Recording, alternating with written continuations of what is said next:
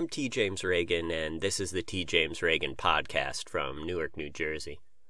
The essay you're about to hear is a sequel to an essay I wrote probably maybe 3 or 4 years ago called In the Canyons of a Fallen Empire, which you can read for free on tjamesreagan.com. I already know the comment you'll make when you retweet this article. White author defends white author about a book called White. The retweet will get about 43 likes. You'll revel in each notification, then 2 hours later, you'll reply with a tweet about your SoundCloud link. I get it. By all means, send the tweet, but it won't be accurate. The truth is, if someone is going to defend White, it's not going to be me. Mainly because of a grudge I have with Bret Easton Ellis.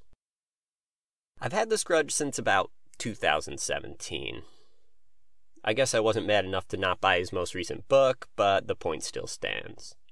The new book in question, an essay collection named White, begins with a description of an ill-fated Palm Springs trip that Bret took with a friend from his Bennington days. Reading this was a thrill because Bret's last novel, Imperial Bedrooms, contained a rolling, near-final scene in Palm Springs where life is brought to a crisis point, and physical transgressions flow in scenes of unflinching, beautifully rendered brutality. In White, Bret has returned to Palm Springs, but this time, the transgressions are emotional.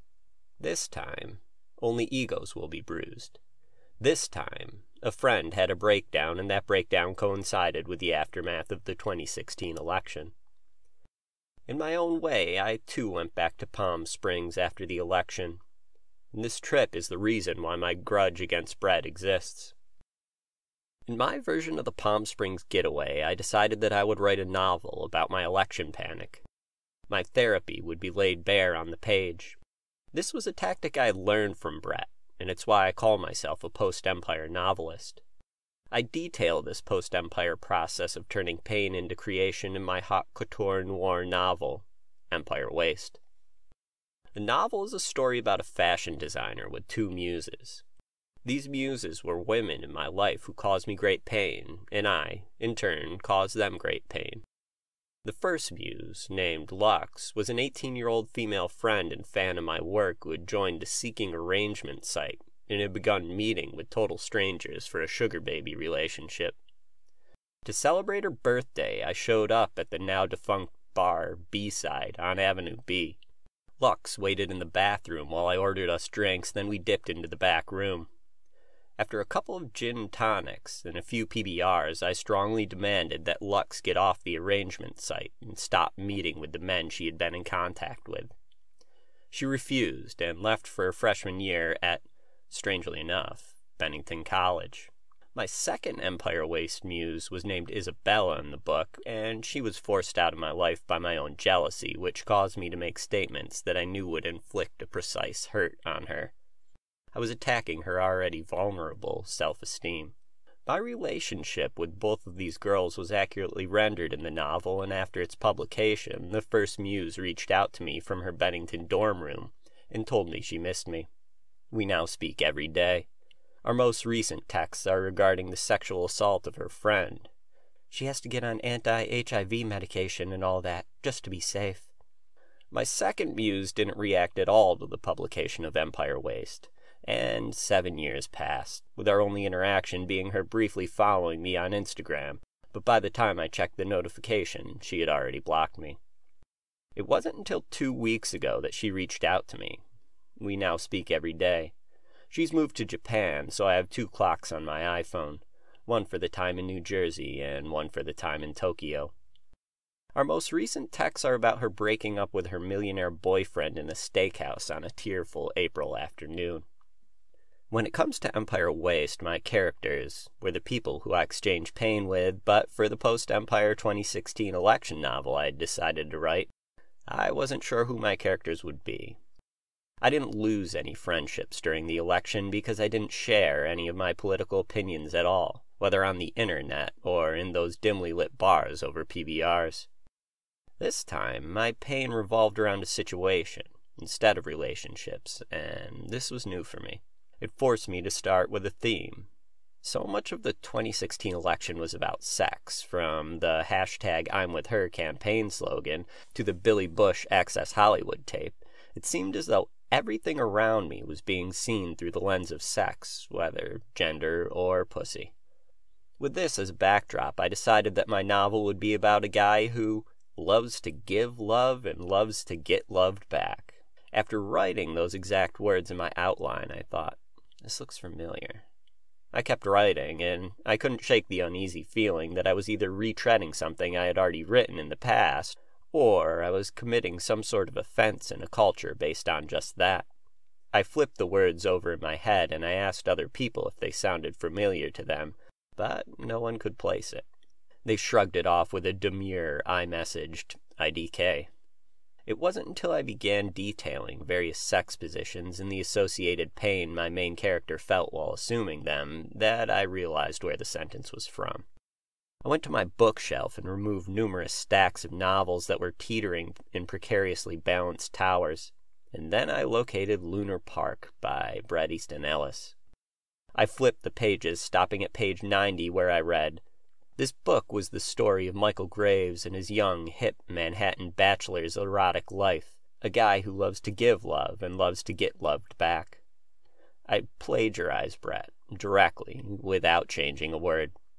Any other writer would have given up their stolen novel immediately, or at least they would have deleted the sentence in a moment of quiet embarrassment.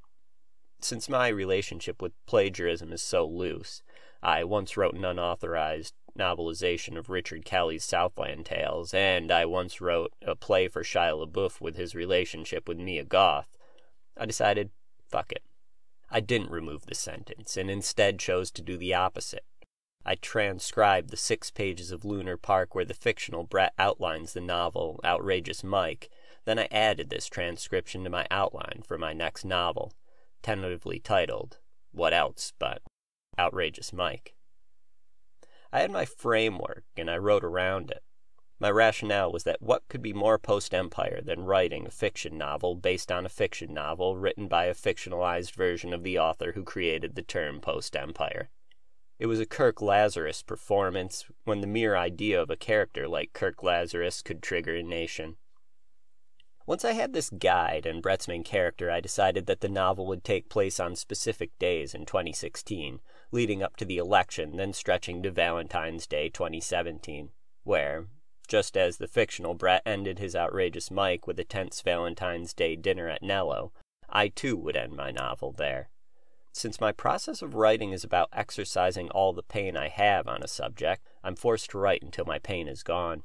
In this case, it took me 8 months and 855 pages until I reached that scene at Nello, and when I did, I felt relief. I was done. I was done, and only then did the reality of what I had just devoted 8 months of my life set in. During those 8 months, I had neglected responsibilities, romantic interests, and my general health. Already skinny, I had shed weight. At one point, I stepped on a scale and watched as the digital numbers ticked to a troubling 117 pounds. I had avoided responsibility. I had disregarded key issues that would not go away and would only compound in complication as time passed. The most substantial question that I had avoided was suddenly the focus of my entire life. How do I publish a book where I don't own the rights to the main character, nor do I own the rights to the plot? Like any other good millennial writer with shitty problem-solving skills and a need for the easiest path to resolution, I took to Instagram and slid into Bret's DMs. On August 31st, 2017, I sent Bret an 855-page PDF of the completed draft, along with the message, "Do you remember the manuscript that the character of Bret was writing in Lunar Park? Well, I finished it for him." In the way that American Psycho was about creating a physical image to fit in, Outrageous Mike is about creating a digital image to fit in. The novel takes place during the 2016 election cycle as Mike Graves curates an online identity following all of the correct opinions, while secretly holding the exact opposite views. At this point, I requested Bret to give me permission, or at least agree not to sue me, if I was to try and get the novel published. Ellis never responded. I couldn't be sure if he even read the message because of an Instagram system that's set up so if the person you sent a message to doesn't follow you, you're deprived of a read receipt. I was left on something even less than read. In December 2017, filled with nervous desperation, I sent Bret another message, hoping he would give me permission to publish the novel. Again, he didn't respond. Again, I had no idea if he saw the messages, but I still had a 855-page novel that was unpublishable. I still have that novel. It's still unpublishable. 8 months of my life amounted to nothing. Or is it nothing? In White, Bret details his thoughts on the experience of writing a novel. I was the audience, and I was writing to satisfy myself and to relieve myself from pain. This is the Post-Empire Creative Manifesto. Reading this was a reminder, and suddenly the anger I had at myself and at Bret merely dissipated. I took an inventory, and I realized that I no longer have a strong reaction regarding the 2016 election. The novel saved me. I didn't become one of those people obsessed with the Mueller investigation. I wasn't retweeting modified WWE GIFs of CNN being body-slammed by Trump. I was pretty okay with our governmental situation because Outrageous Mike released me from the pain that I had watched subsume some of the most rational people in my life. Sure, on first dates I'll still mimic the outrage that's echoed throughout the internet. They are literally putting children in cages, I will breathlessly shout. But in my heart, my true sentiments were painted on the back of Melania's coat. I've accepted that my novel will never see the light of day, and that's okay. Reading Bret's reminder of the Post-Empire Creative Manifesto in White set me free from my grudge. Or, wait, didn't I start this essay saying I still have a grudge against him? I guess that's why I chose to write my feelings in this as a mix of a review, a personal essay, and I guess a think piece. White has a similar triplicate identity. Early in the book, Bret recounts seeing John Carpenter's The Thing at Crest Theater in Westwood, and he details his horror over the genuinely gruesome assimilations the film contained. White contains a similar assimilation of Pauline Kael's film reviews, Joan Didion's stark prose, and Bret's own sensibility, which was most successfully rendered in his now nearly dormant Twitter account. Unfortunately absent from this mix is the novelistic sensibilities that made a carnage-filled plane crash scene read so breathlessly, in the exact same way that Bret marvels about a brutal scene from Thomas Tyron's The Other within the first dozen pages of White. The opening pages of the collection read as an explanation or an apology to readers such as myself who were waiting for the next novel. It's a carefully worded return that, if it was being stripped down to an even more severe minimalism, would merely read, "Listen, dude, I know you wanted a novel, but it's not happening. Deal with it."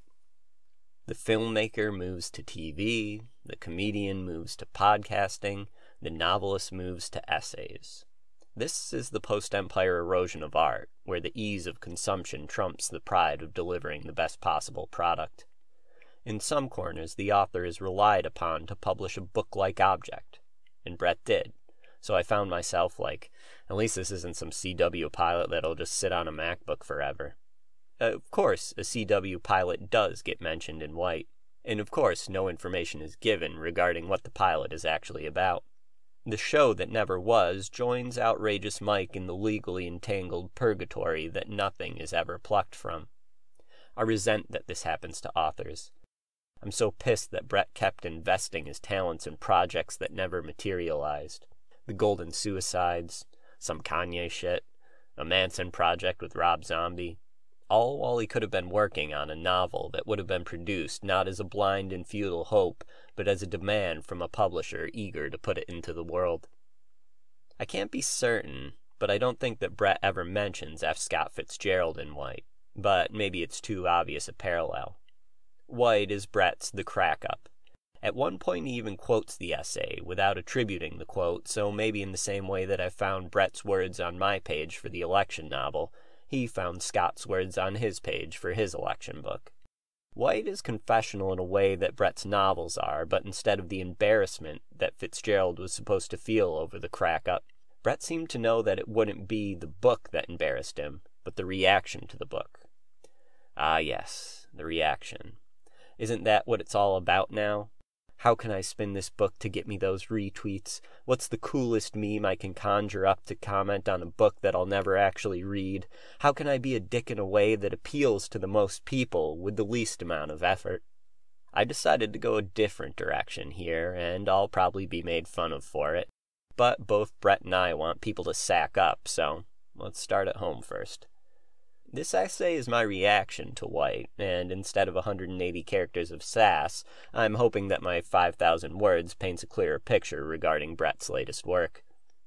One of the first pieces of press I saw for White was a Facebook ad sporting a comparison to the Didion essays of either Slouching Towards Bethlehem or the White Album.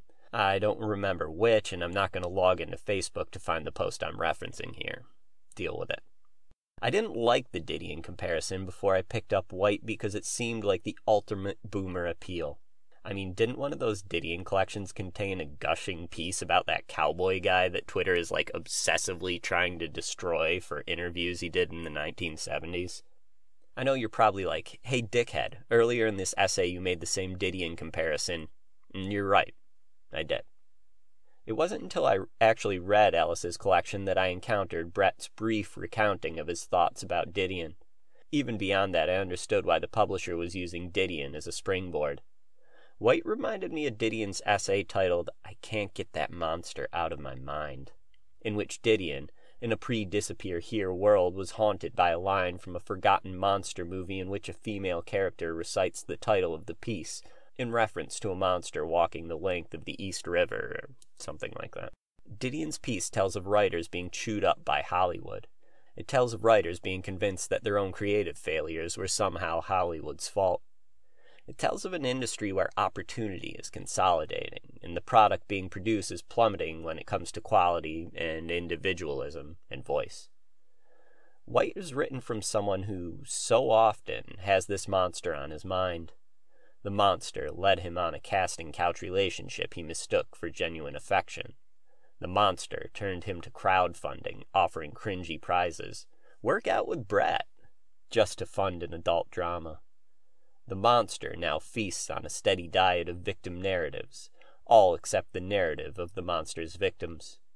Hollywood the Destroyer, as Didion puts it.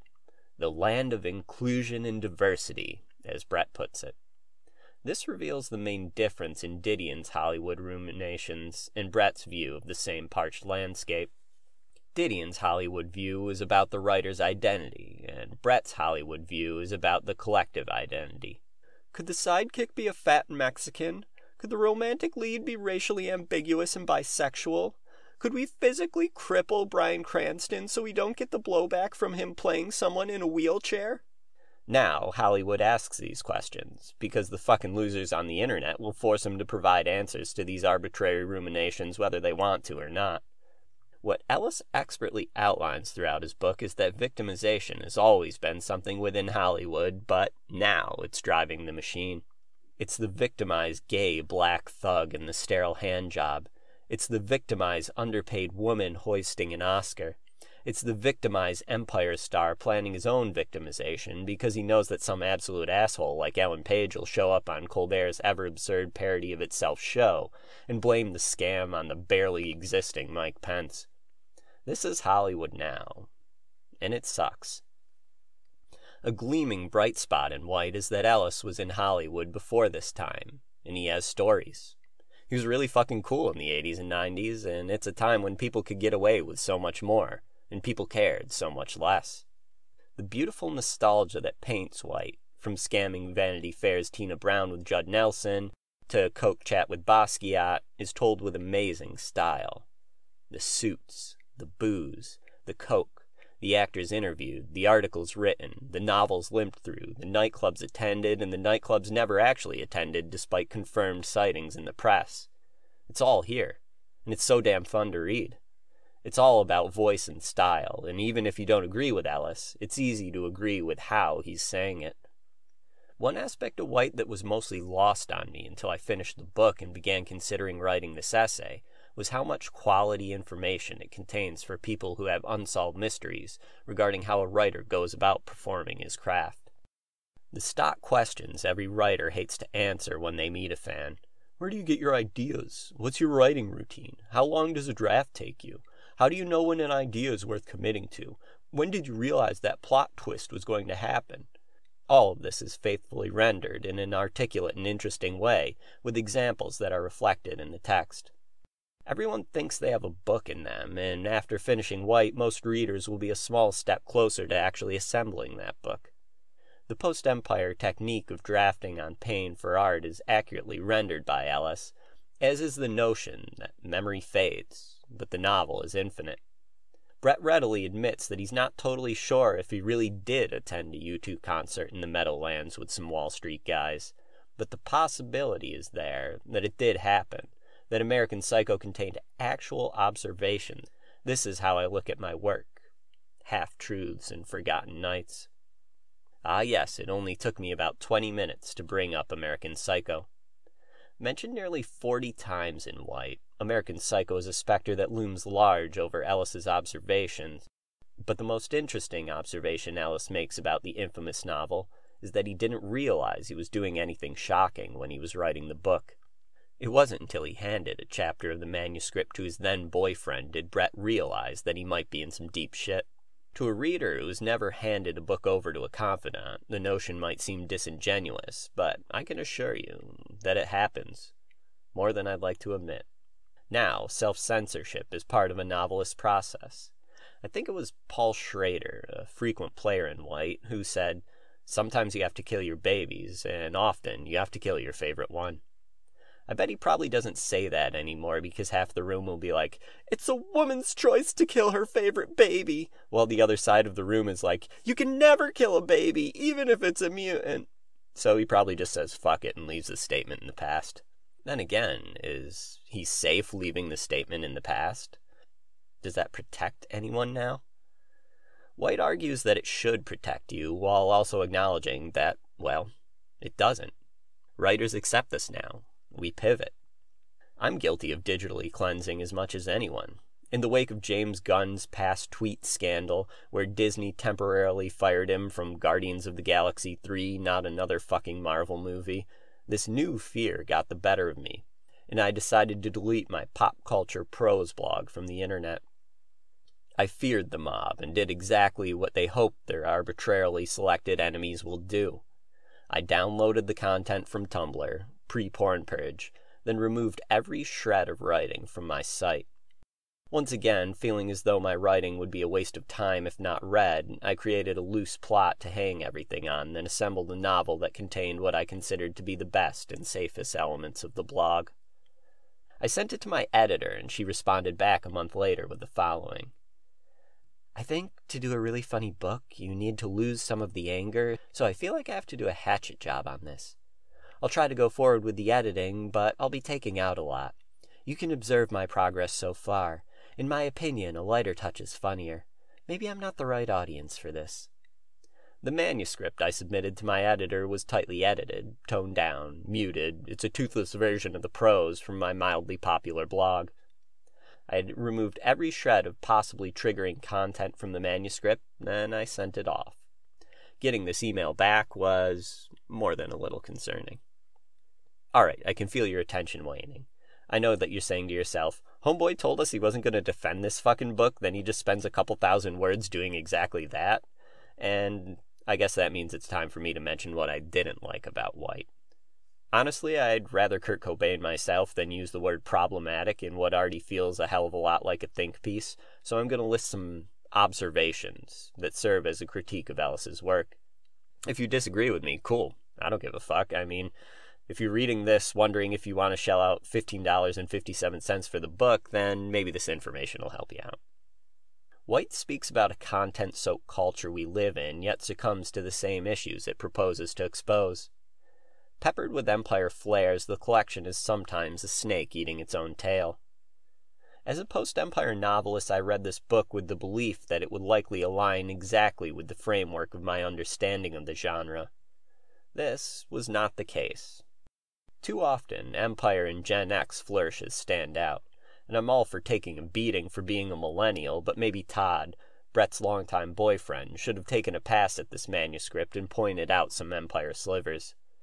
An early crack in the post-Empire veneer was when Bret brags about the fuck-lot of money he received for writing a piece for Vanity Fair.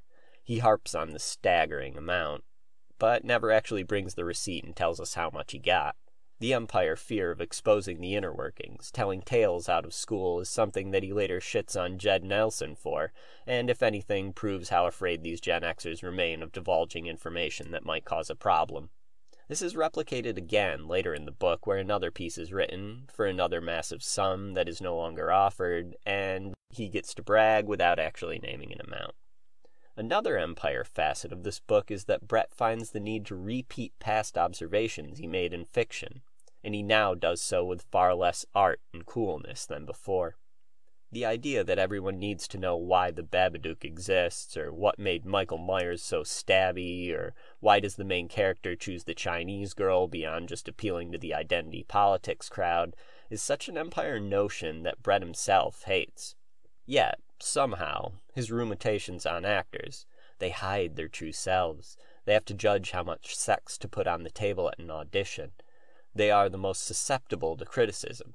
All of this was presented in a more interesting and nuanced way in Bret's stellar Imperial Bedrooms. You want the post-Empire take on returning to Imperial Bedrooms?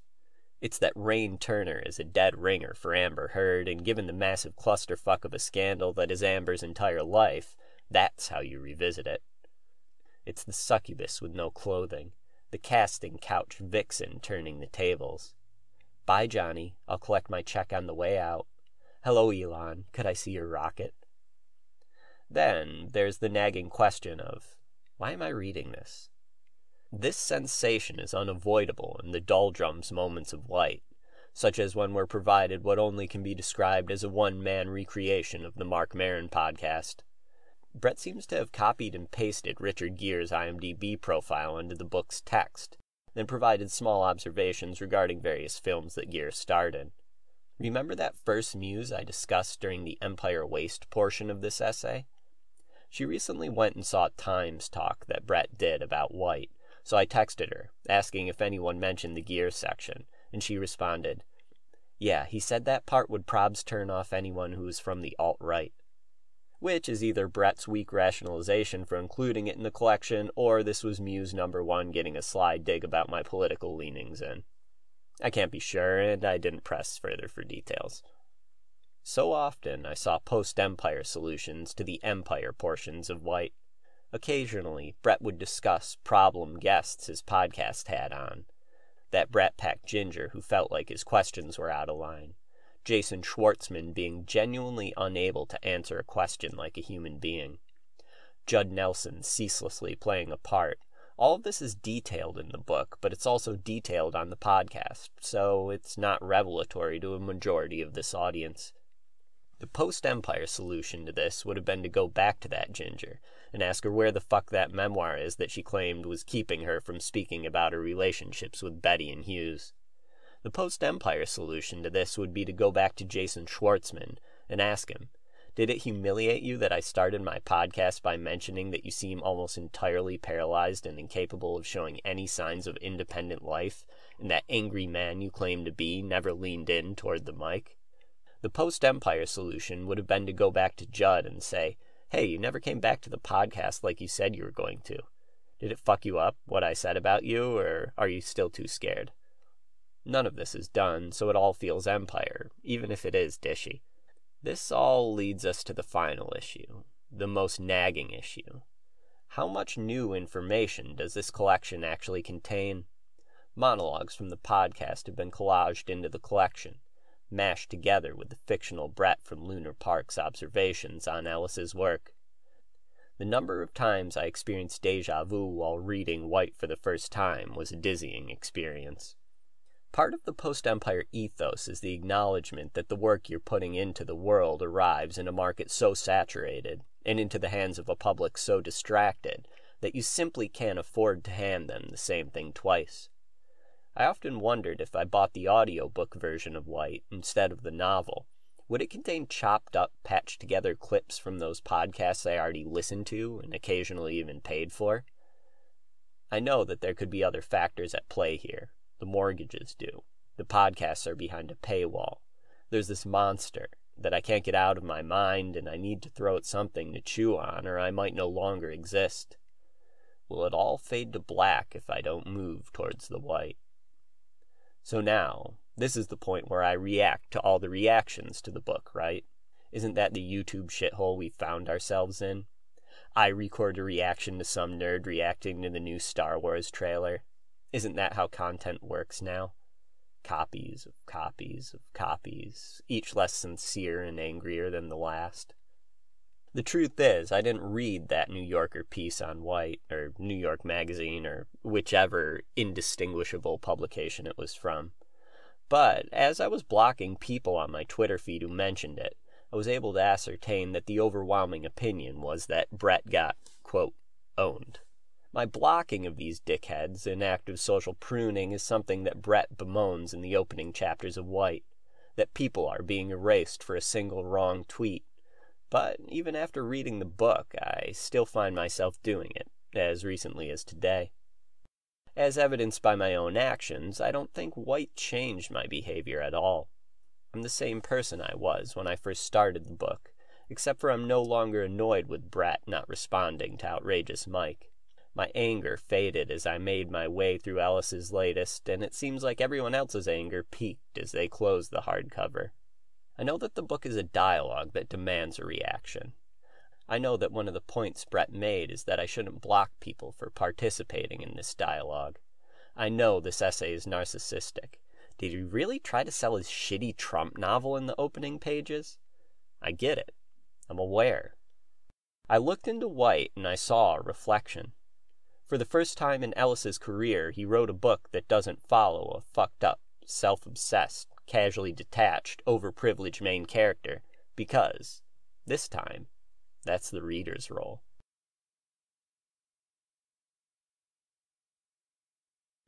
Thank you for listening to the T. James Reagan podcast.